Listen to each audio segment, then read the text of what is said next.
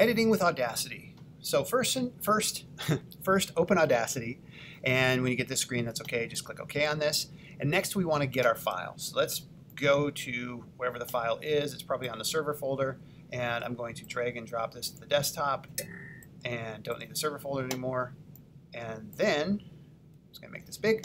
Go to File, Open, and I'll navigate to my desktop, right over here, and I click on the file. It'll usually be named your first name.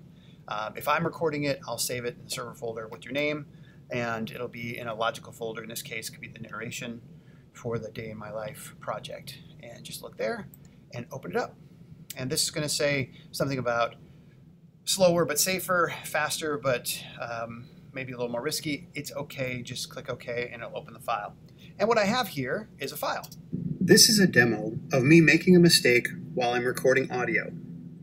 So let's pretend like I am recording and I say something that, let's pretend that I'm recording and then I say something that I don't want to say. This is what I was trying to say. This was not. This was the error. Notice I paused right here. So I'm going to just delete this whole section by going like that. Now look closely up here. You can see that I am on the selection tool. This tool allows me to select areas, and all I do is hit the delete key. That's it. I'm just cutting stuff out. I'm not really doing anything else. Now another tool that's really helpful is right up here. If you click this tool, it expands out to the width of the screen automatically. Because if you use a magnifying tool and you hold down Shift, you can zoom all the way out. You can go plus and zoom in really detailed. Now I'm super zoomed in right here. But if I click right here on this tool again, I can zoom back so that it's the width of the screen. That's really helpful. So zooming in and out can do that. Now look carefully, because what I just did is I selected to the magnifying glass. I'm now just on the magnifying glass. I have to click back on the select tool, and then I can come back in and select areas. So that's something to be aware of. So essentially these tools right here, the selecting tool and the magnifying glass, this is really all we're going to use for basic editing. And then this one right here allows us to zoom back out to the full width of the screen. Really, the rest of the stuff on a basic level you don't need to know anything else about. On a more advanced level, there's all kinds of cool, crazy stuff we can do. But this is just for quick editing. Let me zoom back out, and what I do is I get rid of dead zones.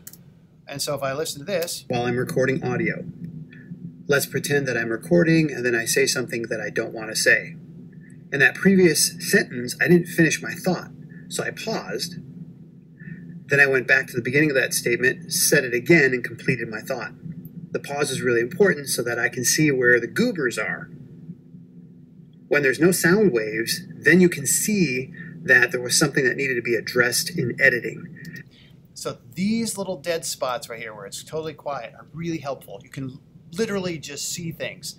And that's when you can then zoom in and cut things. And if you highlight and hit play, it plays over just that section.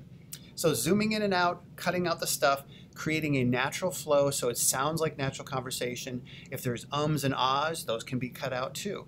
But be careful of over editing, because if you cut things too close together, you'll sound kind of like a robot.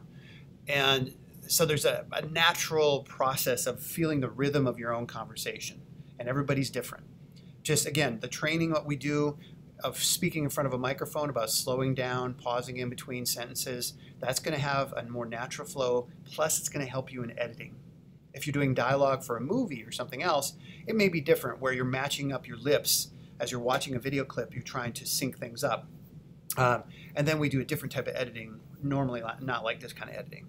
But anyway, hopefully this is helpful. And now let's export our file. So we go to File, down to Export Audio. We have a number of options down here, but I want you to be careful. All kinds of things we can do here. You cannot export MP3s unless you have a special plugin put in there. So we're just going to stick with the default WAV file. This works really well. And it'll work on the Mac. And when I hit save, let's see here. It says the file already exists. So I want to be careful. It's already on the desktop and I opened it up. What I recommend, I'm just going to cancel out of this for a second. And I like to do edit it. Then I'll save it.